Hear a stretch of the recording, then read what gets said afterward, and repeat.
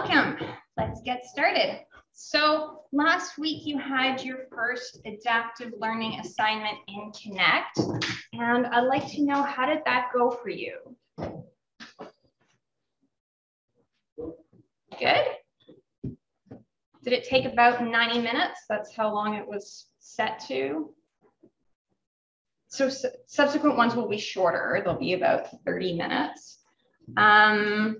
Now 15 students didn't hand it in at all, and that made me worry that maybe there was a syncing problem with the grade book, but it looks like it is syncing properly. Since those assignments are worth 2%, and you can get 100 if you keep going for long enough. It's good to do those if you can. Any thoughts on that experience or on that assignment? Did you encounter any bugs? Did you get repeated questions?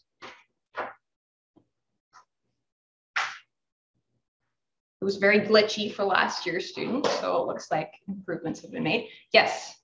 I got repeated questions, but I don't know if that was just because I don't know. It was just part of that. Okay.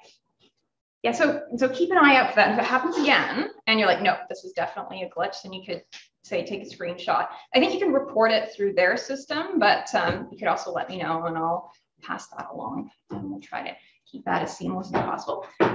Quiz 4, the averages were about 70%, which I'm happy with. And I was very pleased that 67% met the criterion for satisfactory performance. We've been talking about sort of norm-based tests and criterion-based tests. And we talked about how the IQ test is a norm-based test where 100 just means the average. So we don't really know what 100 means, or 100 could mean different things at different times. Historically, it's meant very different things over the last 80 years, but it means kind of average. And in this kind of distribution, the mean and the median are both fall in the center of the distribution. So, but we can have a test be both norm-based and criterion-based. We can add a criterion to that. And so we can say, well, anyone who scores 85 or below has an intellectual disability. And so that's a criterion. It's like a cutoff. If you take a test like the Hamilton Depression Inventory, it'll say, well, if you get a score of below something, I forget what it is, then that's symptoms of depression. But if your score is within this range, then you don't have symptoms of depression. The idea. And so we do that sort of academically with test 2, and according to the syllabus, the criterion for satisfactory performance. And I want to see all students have satisfactory performance. Anything more than that is gravy for me. I'm very happy if you get an A, but I do want to see as many people as possible achieving the 60%. So there's something a little bit arbitrary about that, right? So a bunch of people would have gotten together, maybe at academic senate, and they said 60% is satisfactory. Oh, why wasn't it 55? Why wasn't it 70? So there's always going to be some level of social construction. And that's the same thing with a clinical disorder like depression. A bunch of experts got together and they agreed that, this is the definition of depression and this is not depression. There's always going to be some subjectivity there. I was pleased to see that number jump up to 67%. And I've noticed big improvements. Like when I see somebody go from like 40 to 50 to 60, I'm really happy. That's nice to see. Today, we'll be talking about infancy and childhood and development. I will leave adolescence off until Thursday. This is a subject where child abuse does come up because the way we treat children can have profound effects on their development, as you might imagine. That's on slides 28 to 38, and I've blue screened them. Developmental psychology is one of the major subdisciplines of psychology. And is anyone here interested in developmental psychology? Any psych majors thinking that might be the field for you? No? Nicole Conrad, our department chair, is a developmental psychologist. A developmental psychologist might specialize in all kinds of different things. Nicole specializes in literacy, but some might look at childhood psychopathology. Some might focus on adolescent development. Some might be very interested in attachment styles in infants. age matters, right? If I say I'm going to introduce you to John, you're going to meet John. I don't tell you anything about John. Okay, you know from the name that this is probably a person of the male gender. But if I tell you that John is 3 months old, you know a lot about John. Right? You know that he can't walk and he can't talk and he probably likes to stick his hand in his mouth and chew on it. If I told you that John was 30 years old, you'd figure that John, probably has a job and you're going to be able to have a conversation with him. And then if John was 90 years old, you might be expecting something else, right? So there's a lot of information in age. Age is a correlate of a lot of things. So developmental psychology is the branch of psychology that studies physical, cognitive, going on your head, and social development throughout the lifespan. So from birth to end of life.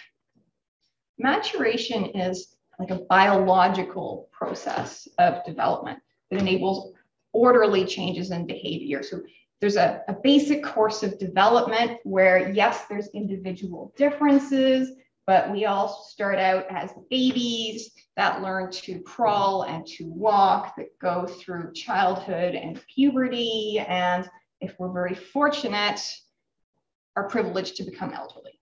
And then we may walk with a stoop and have gray hair. And maybe some people never get gray hair, but you know what an older person looks like.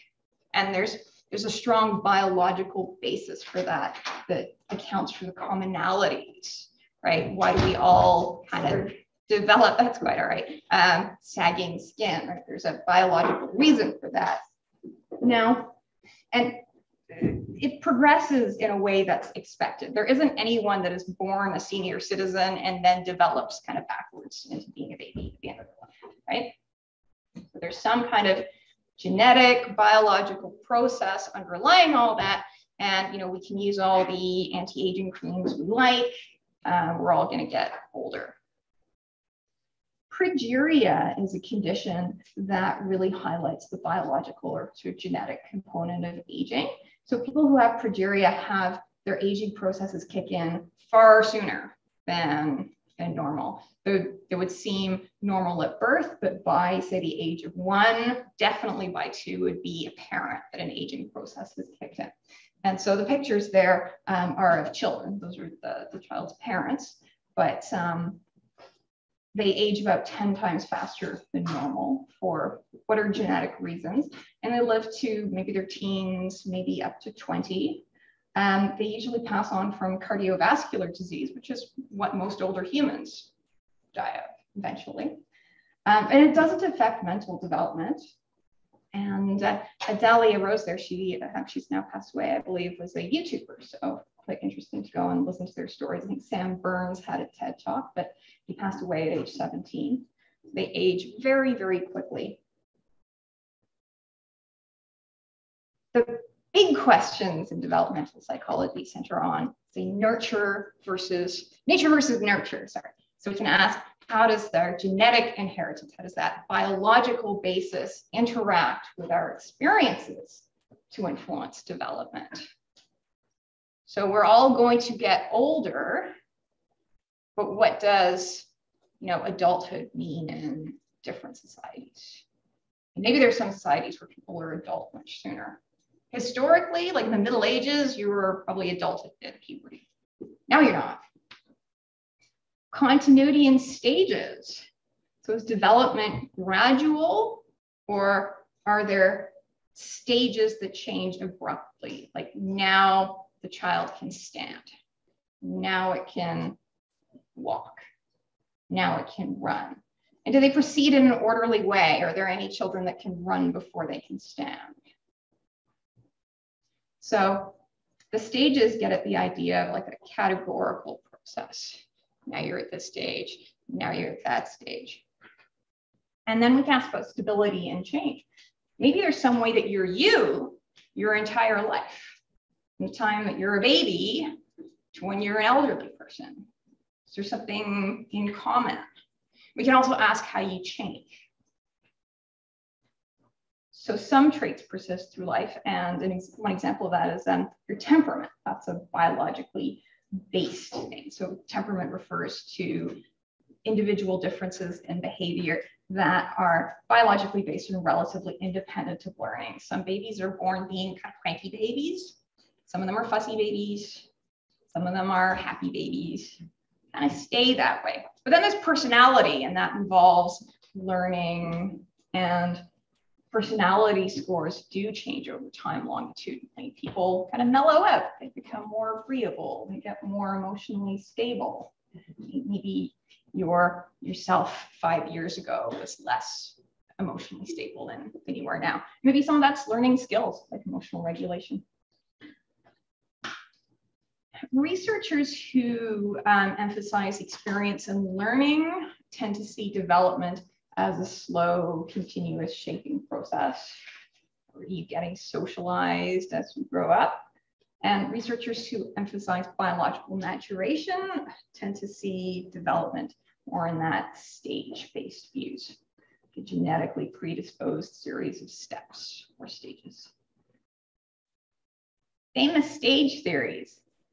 Jean Piaget had one for cognitive development. We'll cover that in today's lecture. Then Erik Erikson and Lawrence Kohlberg, we will talk about next class. Erik Erikson had a stage model for psychosocial development that was kind of about personality development, how you incorporate conflicts between personal needs and the expectations of society. And those are different for, say, a teenager who might be trying to figure out their identity than for an older adult who's thinking about their legacy. And Lawrence Kohlberg talked about stages of moral development. So how do we understand that you should or you shouldn't do something because it's wrong? A child might say, well, it's wrong because mommy says it's wrong, and if you do it, you can go to your room. It's a very different level of understanding than a higher level philosophical view of morality. Okay. So nature versus nurture matters even in the prenatal environment. So there are risks in the prenatal environment.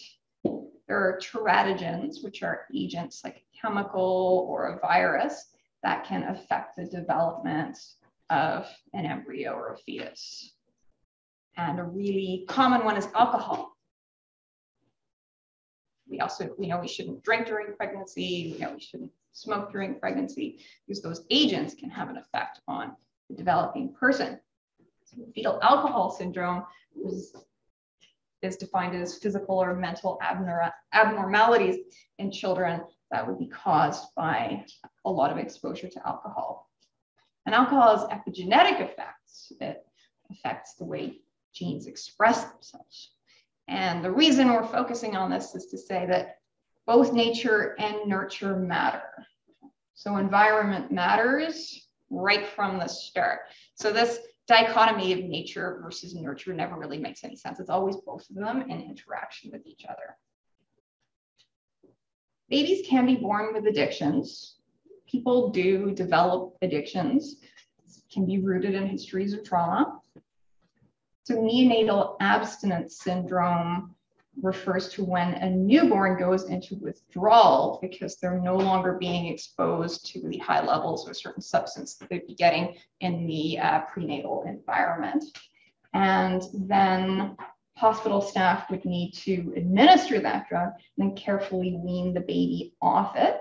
The parents would be given treatment for the addiction and appropriate social services support before the baby could go home with the birth parents. And we always hope that can happen, but sometimes other arrangements would need to be made for the interests of the child, which would be the determining factor. So say we want to study psychology.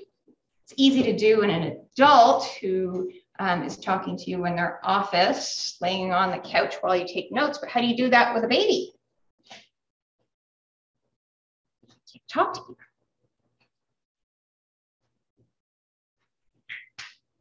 How might you study psychology in babies? What is anything you could do with a baby? Yes. In the textbook, it brought up eye tracking software. Excellent. And pacifiers that are wired up that could be responsive? Yeah, so we're looking at behaviors that they do have. They're pretty simple at this stage. It's not telling you their life story, it's looking at something. And what might we be able to discern from where a baby looks? Their interests? Yeah. So things that are different. So if something kind of doesn't add up, the baby might notice it. They look at things they like. Babies like faces. And if you give them a stimuli that looks like, or stimulus that looks like a face, they would rather look at this one and they'll spend longer looking at it than that non-face one. That tells us that we're biologically primed to like faces. And that makes sense because we're social animals. Newborns come with a bunch of hardwired reflexes that help them survive. So they will root around to look for a nipple. They will, and they suck reflexively. They grasp things. Have you ever tried that thing when you give a newborn baby your finger? Grab hold of it. They breathe on their own. You don't teach them that. They swallow. And they cry to get help and comfort. They like the smell and the sound of their mother. So if they are given images or some piece of fabric scented with the mother smell, they'll always preferentially orient towards that. They like sights and sounds that are linked to other humans. And they can smell and see pretty well. And they can learn. What kind of learning would you expect a baby to have right off the bat?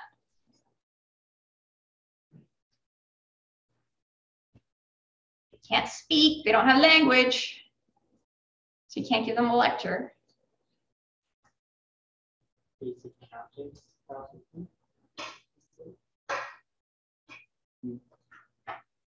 Not like newborn, but babies do have some very basic.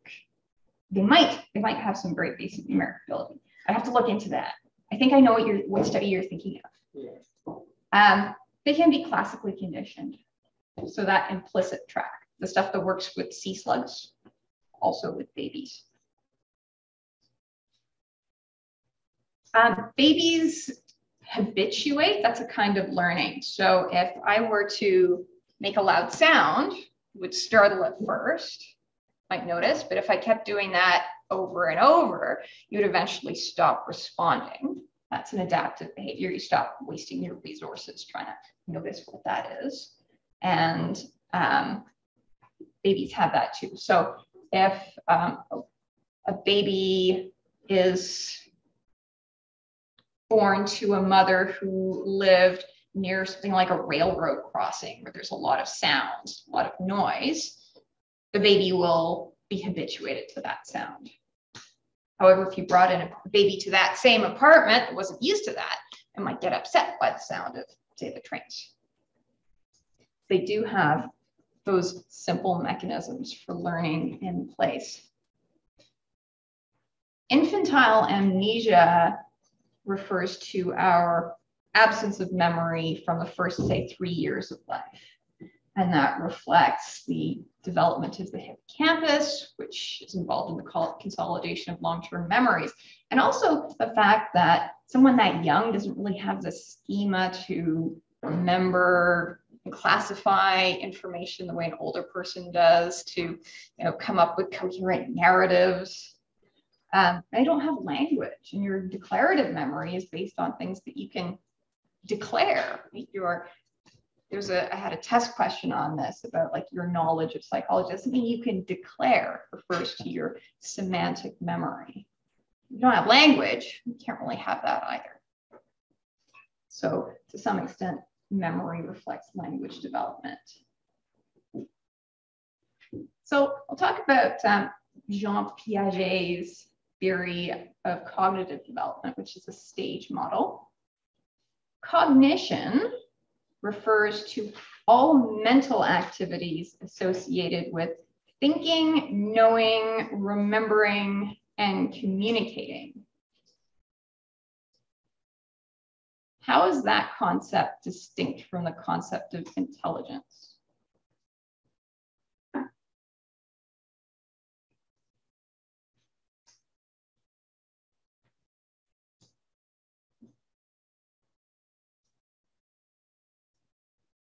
feel like intelligence requires being at that stuff, and then just something. You're getting there, getting warmer. Yes. Is intelligence more about ability as opposed to just mental activities and processes? But I could say that remembering is an ability, the ability to remember. Intelligence is a way higher level construct that is about applying your learning and memory, which are cognitive abilities, in adaptive ways. It's about how you use it, successfully or unsuccessfully. And you can imagine, again, like everything in psychology, there's a level of social construction there to what is adaptive, in what context, and who defines the context, and what success is. But intelligence goes above that. It encapsulates and incorporates things like learning and memory and cognitive ability. And then asks, how can you use this to identify problems, recognize problems, and solve problems?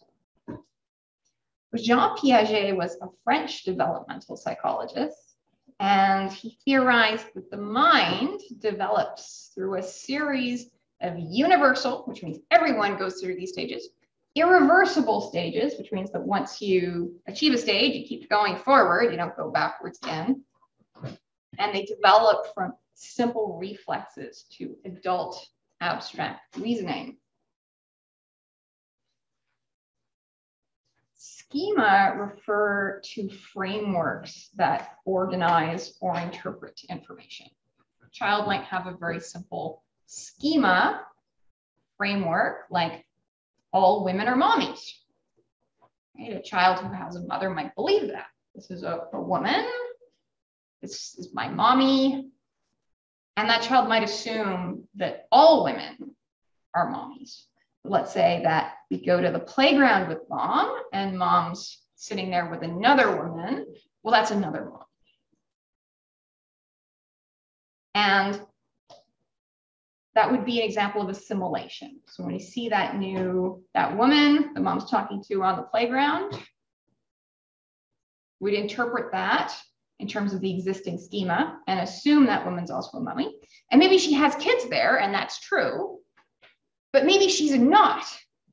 And the child would have to accommodate their view. When I was making up this slide, my 9-year-old daughter came over and she wanted to know what I was doing. I figured she's old enough to understand this, and I tried to explain it to her. And she screwed up her face just like that kid there, right? Because she didn't know that all women were not in fact moms. She actually believed that. It took her a minute. She was like, what? To realize that some women don't have children and are not mothers. Child might also think that their teacher is always a teacher and not understand that that person kind of goes home and might have their own family.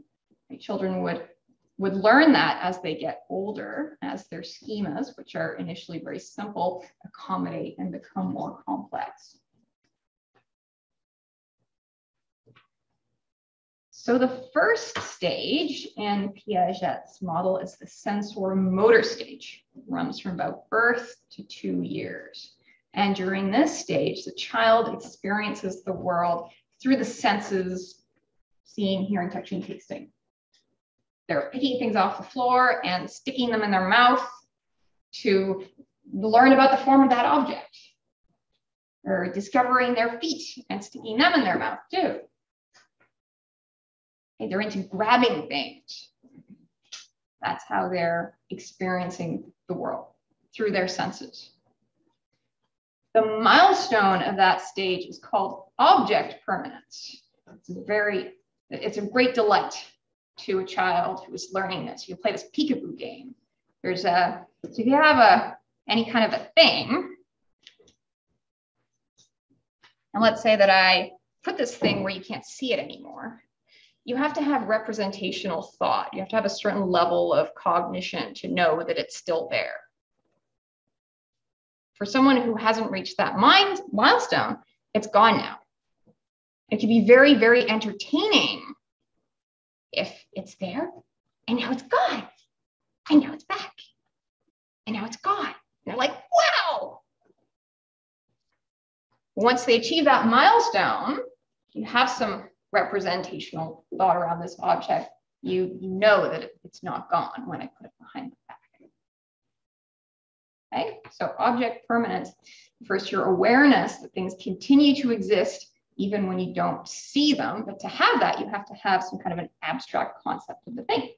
That's a milestone. That's a level of cognitive development. The next stage is called the pre-operational stage. And that runs from about 2 to 7 years old. And at this stage, children are learning to use language, learning to pretend play. They can't yet perform the mental operations of concrete logic, is what Piaget would say. They might understand that there's the same amount of milk in these 2 glasses. But if we take one of these short glasses of milk and pour it into this thin, tall glass of milk, now the child thinks there's more milk. If you have conservation, you would know that this is the same amount of milk, it's just in a different shape of container. But you have to keep a few things in your mind to be able to do that. Like if the child is just kind of, if its mind is simple enough that it can only focus on, you know, maybe one dimension of that form, let's say height, it thinks there's more because the child's mind isn't developed enough to understand that there's a height times by width relationship with volume. They're not there yet.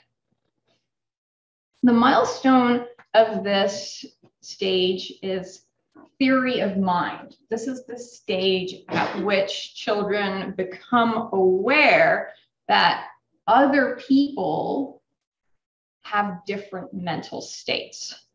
So maybe, let's say I'm calm. If I didn't have theory of mind, I would think that you are all also calm.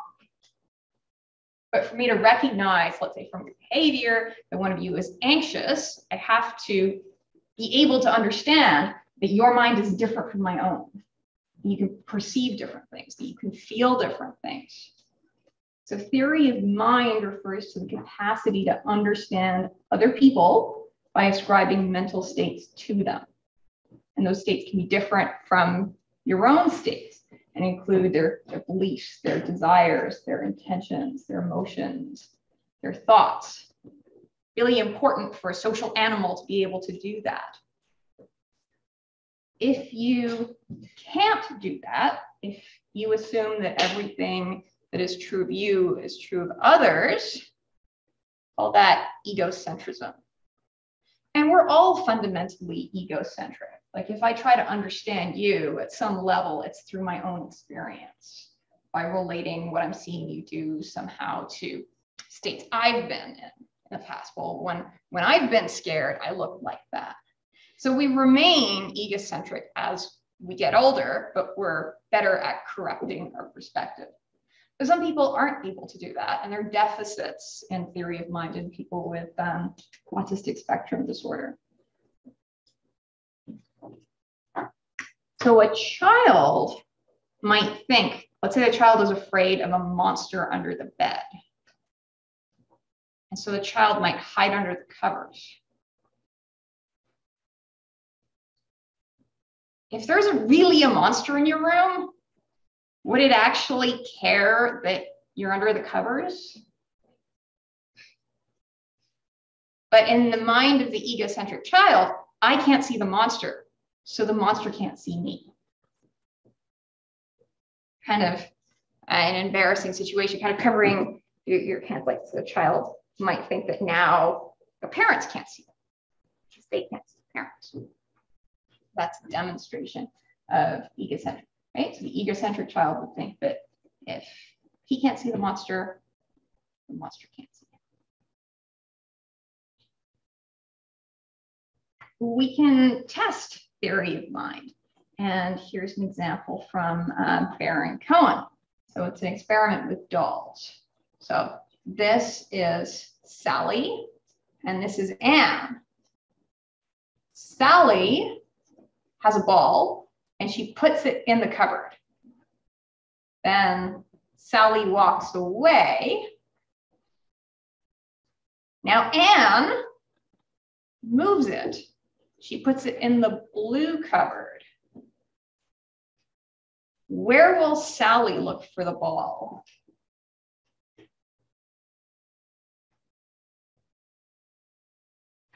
What would the egocentric child say? What would the person who has not developed theory of mind say?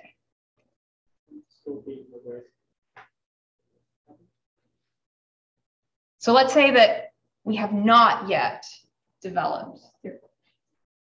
No, I think you're right. So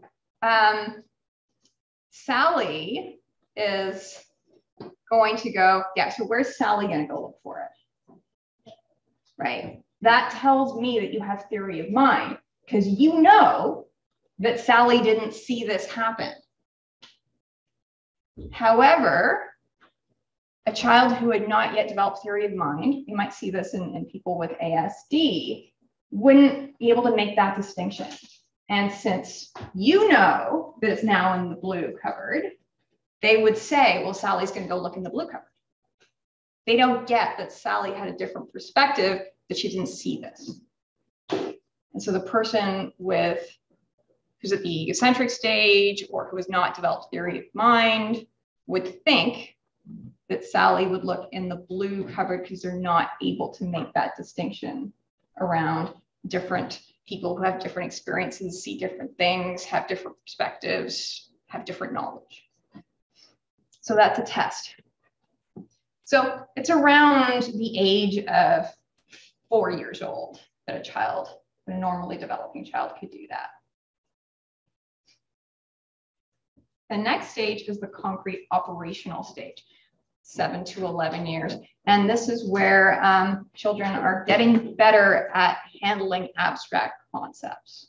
Right? Their ability to do simple math is developing. They doing, I don't know, maybe multiplications. They have the mental operations that let them think logically about concrete events. They can increasingly mentally manipulate imagined abstract objects. The last stage is the formal operational stage. At this point, we now have fully developed cognitive ability to engage in abstract logic. Now I imagine that a 60-year-old philosopher might be better at that than a 12-year-old. This is the stage at which one would reach it. Have systematic thinking, scientific reasoning.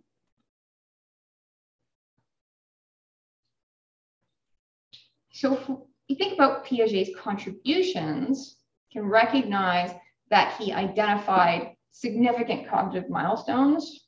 He stimulated a lot of interest in this field of psychology. And he's basically right? The sequence of milestones unfold essentially as he proposed.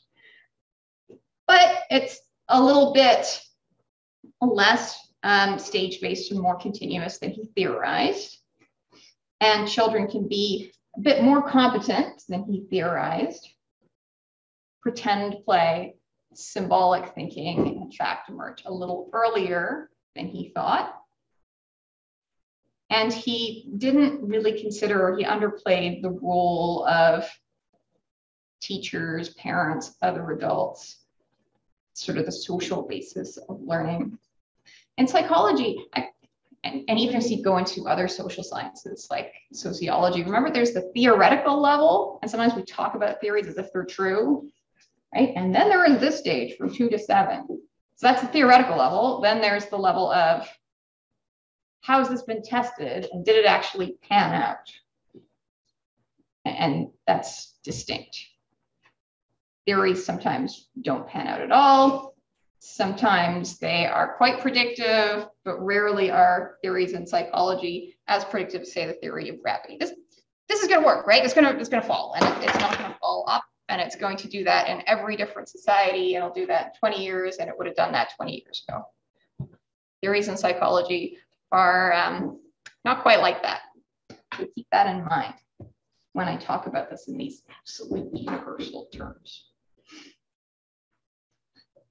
Often in the history of science, there's two or more scientists studying the same thing without knowing it or of each other.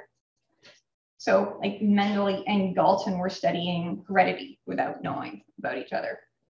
So Lev Vygotsky was a Soviet psychologist working on the same kind of thing at the same time.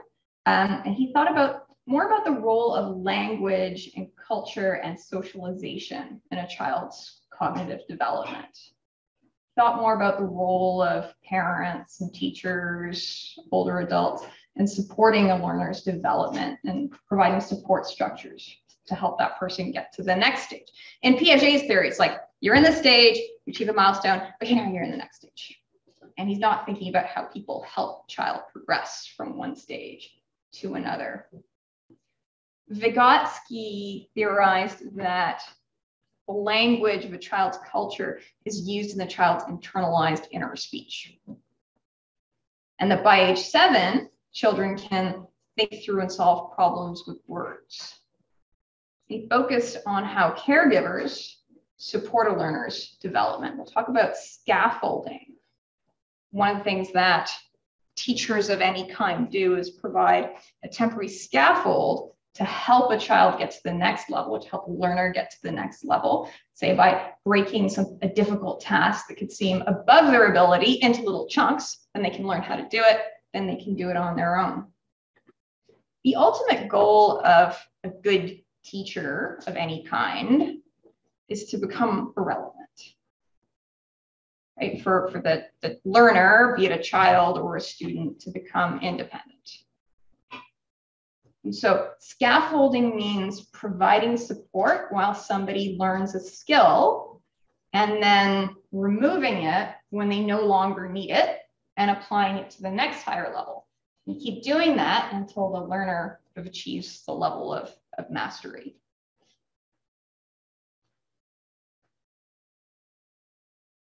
I don't assume that all students in a class are ready for a midterm final structure. If I structured a course that way, it would make a lot of assumptions. It would assume that all the students are coming in with the skills to read for comprehension, to take notes, to process information deeply, right? To know how to read test questions and what they mean, to manage their test anxiety, right? To come forward with and escalate concerns. In fact, those are things that you learn through exposure and practice. And the format that I use in intro courses with a lot of quizzes, it's kind of scaffolding. And I expect that generally people's grades get better and better as they learn those things. And then maybe a midterm final format can be something people are ready for once everyone's learned that. Okay, once you can get everyone to a satisfactory level of performance. But I wouldn't feel comfortable just throwing people into that format. But maybe some students are ready for that and do well with that format. Children also develop socially. Stranger anxiety is a fear of strangers that infants commonly display. And that doesn't happen immediately. It doesn't happen with newborn babies, but around 8 months, if you have a baby and you give it to a friend to hold, the baby might get upset and cry and want mom. Well, attachment refers to an emotional tie with a caregiver. And young children demonstrate that by seeking closeness. Okay? If you have a child wants to be with you all the time, and they show distress on separation. Infants form attachments not just because parents gratify biological needs, because you give them food and a comfy place to sleep, but because they're comfortable, they're familiar, they're responsive, there's a social and emotional bond. Harry Harlow did some research on that with monkeys, and he wanted to know whether children, in this case represented by these baby rhesus monkeys, would be attached to a mother figure because of the comfort it provided or because of the food. And so he took baby rhesus monkeys away from their mothers and gave them a kind of a fake mother. And it would be covered in cloth and have like a milk bottle attached to it and have a face. And then he tried separating the milk bottle, so taking the food and putting it on this much colder and more sterile wire mother. He wanted to know what the baby monkeys would do. Would they spend most of their time with the cloth mother or with the wire mother that had the food? Does anyone know what they did?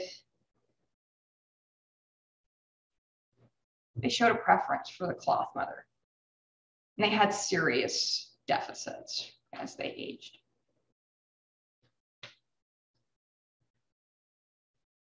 There are critical periods for social development as well as cognitive development. So we see in circumstances of extreme deprivation, so let's say a child that's raised by wolves is never going to develop normal human social skills. We know there's also critical periods for cognitive development, for learning to write, for learning to speak.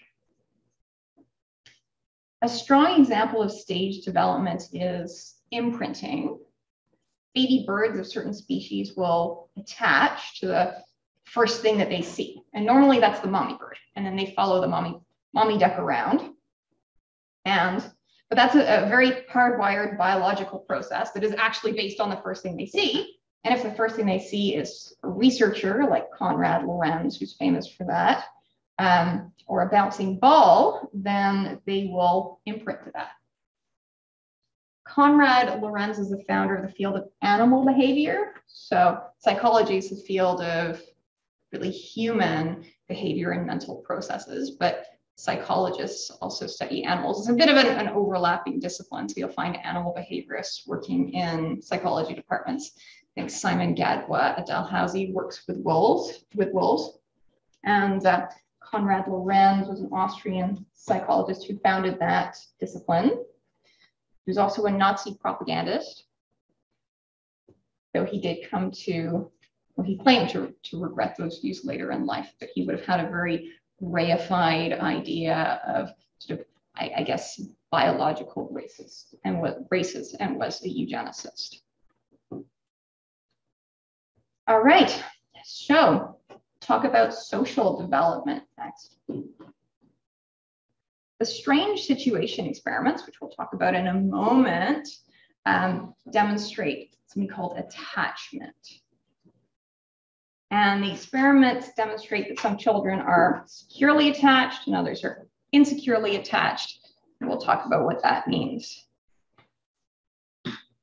Infants' differing attachment styles reflect more than just their temperament. So if there's a happy baby that wants to be with you or a cranky baby that doesn't want to be held, that might be more than just the baby's temperament. It might also reflect the responsiveness of their parents or their child care providers. And we know that difficult infants do in fact seem to improve when their parents, when their caregivers, are provided with training for good parenting. Early attachment seems to influence later adult relationships, like how comfortable people are with affection, intimacy, commitment. Because trust forms in infancy from our experiences with caregivers. And you can learn early on that people represented by your family, your caregivers, are trustworthy, or you might learn that they're not, that they will meet your needs or that they won't. So according to this theory, there are 4 different attachment styles. So there's secure, the dichotomized level would be secure attachment and insecure attachment.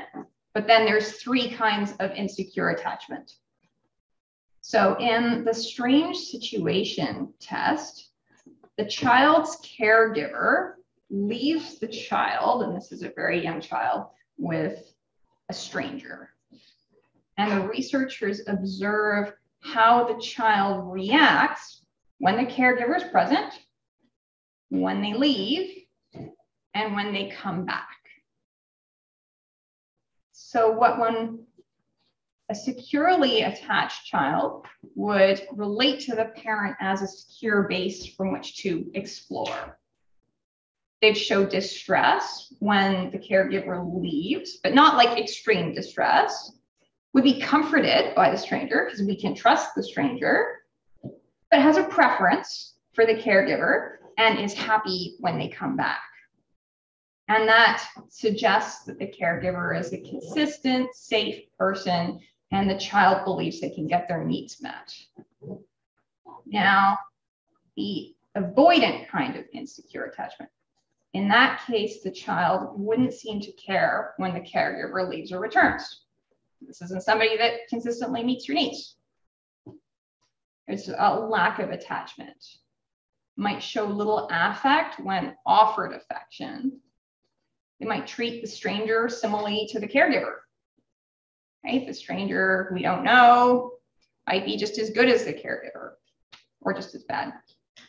And in that case, the caregiver is theorized to be someone that doesn't meet the child's emotional needs. Maybe the caregiver is distant and disengaged. Now, in the ambivalent type, the child would be clingy, distressed when the caregiver leaves, wary of the stranger, and not comforted by the return of the parent, or the caregiver, sorry. And that suggests that the caregiver is inconsistent, sometimes sensitive, sometimes available and caring, but sometimes neglectful. And that could leave the child being anxious, angry, insecure. And that child has learned they can't rely on the caregiver to meet their needs. Maybe they will, maybe they won't. It's not the same thing as learning that this person just doesn't meet their needs. Then in the disordered form of insecure attachment, that suggests that the caregiver is abusive or neglectful. So the child might act in a sort of frightening or frightened way, might seem dazed or confused around the caregiver or show erratic or extreme behavior. And it suggests that the child doesn't have a strategy to have their needs met. They don't know what's going to happen next. Now, I did take this with a grain of salt.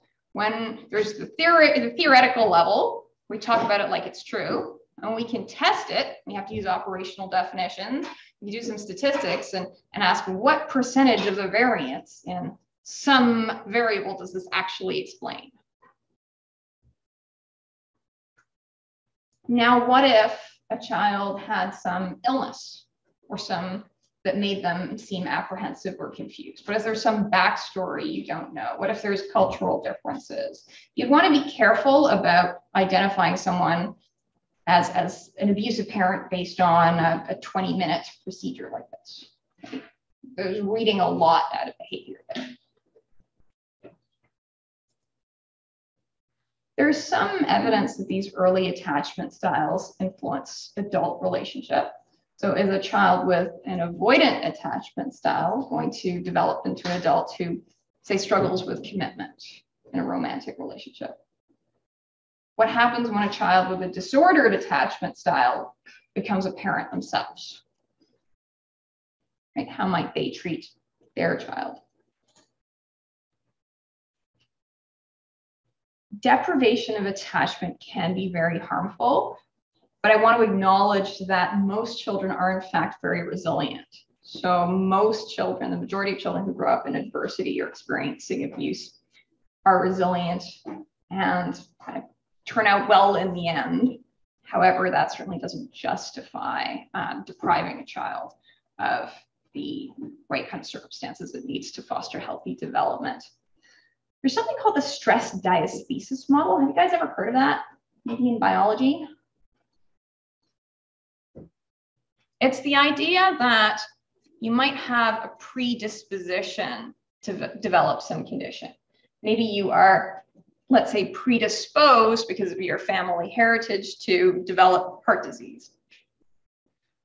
But maybe it takes a certain stressor or a certain amount of stress to push you into actually developing that. Like, let's say maybe you have a really healthy lifestyle and you go for a jog every day and live on vegetables, maybe you won't develop heart disease. But let's say you have that vulnerability and you have a really high stress lifestyle and a really unhealthy diet, maybe that will kind of push you over the edge. So the idea that you need two things, you need the vulnerability and then you need the stressor. And a deprived environment is certainly very stressful, so it makes sense that it might trigger the development of pathologies. So children who suffer from severe prolonged abuse or neglect are at risk for attachment problems, developmental delay, especially if they're not getting the exposures they need to learn the things they need to learn by their critical period. So if a child's not given the opportunity to read, well, let's say it passes puberty, might have lost that opportunity. Develop health problems, psychological disorders, substance use, and social issues, high rates of criminality. They might grow up to mistreat other people in their lives because they haven't learned how to treat people well. There was an unfortunate natural experiment on social deprivation in children in Romania. Romania had a communist dictator whose name I do not know how to pronounce. He had some pretty terrible policies and they resulted in serious overpopulation. So people were having more children than they could actually provide for and were giving them up to orphanages, which were overrun, and children outnumbered caregivers by 15-1. Could you imagine working at, let's say, an orphanage like this and being responsible for 15 children? Right? That's not going to work. And that's an example of low quality care, just not enough resources to provide for the children. And that led to reduced cognitive development and abnormal stress responses and more psychopathology.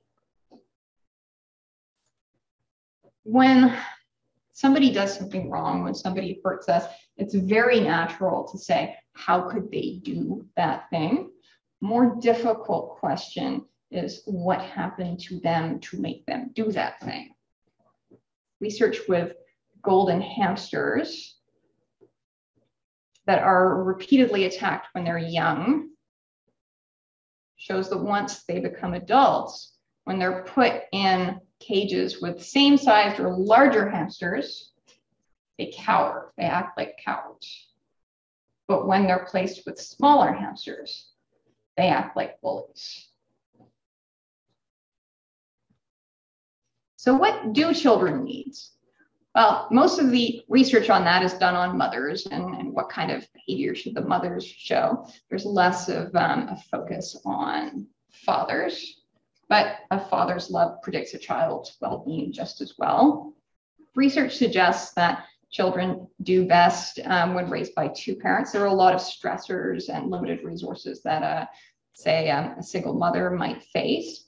But what really ultimately matters is that children need competent, secure, and nurturing caregivers, right? That is what needs to happen, however it happens. And maybe that's in a conventional suburban nuclear family, or maybe there's two dads, or maybe it's a single mom and her awesome support network. Maybe it's the whole village. Maybe it's some close-knit religious community, whatever it is, whatever the arrangement is. And there are many and they're varied. What matters is that children have competent, secure, nurturing caregivers. The ideal parent provides a secure base from which the child can explore and then run back to when they're distressed, a safe haven. Okay? The ideal parent's actions say, I'll be here for you, I care about you, I'm interested in you, and come what may, I'll be there for you.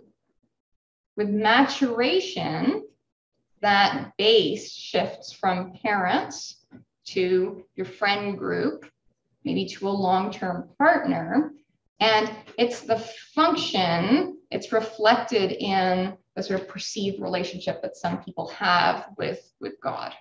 That relationship is a very sort of parent-child based relationship. So that sense of trust develops into the construct of faith.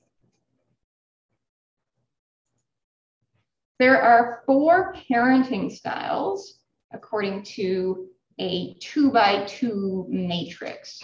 So we could have something, I'm not sure what word is right for it, but something like it's more than control. I don't know if it's demandingness. That's the right word.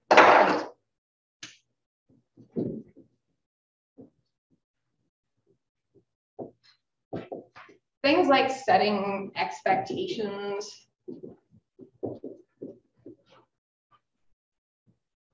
versus just having no rules. And then you could have another axis that's something like warmth. So responsiveness, maybe.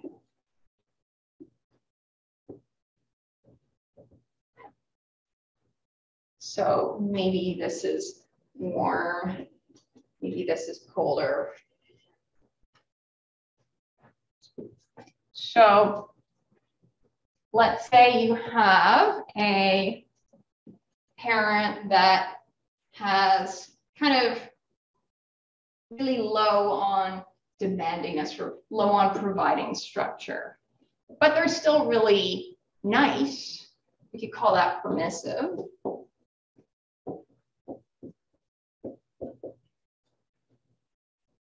And permissive parents would make few demands, set few limits, use little punishment. This is kind of, I love you and you can do whatever you want. And then imagine if we had that, but we took away the warmth. Then you'd have a negligent and neglectful parent. And this is probably the worst.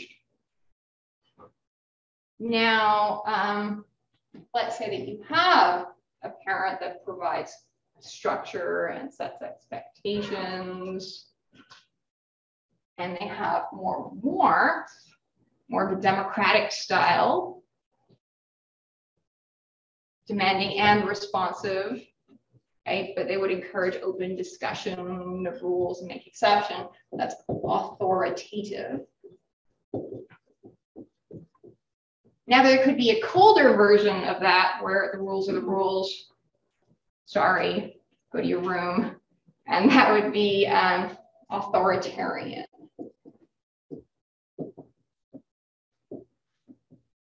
So authoritarian parents would impose rules and expect obedience. And if you break the rules, you're in a lot of trouble. There are different outcomes for these different parenting styles. I don't think that negligent parenting is ever going to work. In this society, children with the highest self-concept, self-reliance, self-regulation, and social competence generally have authoritative parents. So in our society, this is kind of the ideal parenting type. But I want to say that context matters. So authoritative parenting, there's a lot of discussion, might work well in a safe, democratic kind of society. But if it's a war zone outside, maybe a more authoritarian style would work better, right? If there's less room for taking chances and for learning. But children who have neglectful parents tend to have poor social outcomes, poor academic outcomes. And children of permissive parents tend to be more immature and more aggressive. So now I'm going to leave this content and move to self-concept. So your sense of self is also something that develops. Self-concept refers to all our thoughts and feelings about yourself that answers the question, who am I? And you might expect that a baby has a very different self-concept or sense of self than a child, than a teenager, than somebody looking back at the end of their life. Now, at around 6 months, children can recognize themselves in a mirror. That's one way we can discern whether people have some self-concept. What happens when a cat sees itself in the mirror? I think it's scared of itself. Or like it might attack or think it's another cat. The cat does not get that that is itself. And that suggests that maybe cats don't have a self-concept. Or maybe they do and it just can't be measured that way. But if you were to, let's say, put a red dot on a chimpanzee's forehead, say the chimpanzee doesn't know you did that, and the chimpanzee's used to looking at itself in a mirror, what a chimp will actually do is be like, what is that? And it will touch itself. And that suggests that it knows this reflection is a representation of itself, and it therefore has some self-concept. Humans can do that at 6 months. Around 15 to 18 months, they have a scheme and idea of how their face should look. That self-concept continues to develop. In the school age, kids have a more detailed understanding of things like gender, like I'm a girl and I play with the girls, and those are the boys and we run away from them. And they have a sense of group membership, of psychological traits, of peer comparison. Say, Ivy is good at art and Bobby is good at math. And, you know, I like to skate and you like something else. So they're kind of working out those higher level descriptions there that are based on gender, interests, activities. Self-image becomes a lot more stable around 8 to 10 years. Having a more stable self-concept is linked to independence, to optimism, confidence, sociability, and all this research is done in individualistic cultures. Self-concept would expect that to be affected by autistic spectrum disorder, by any condition that impairs someone's ability to recognize themselves as distinct from others. Are there any questions?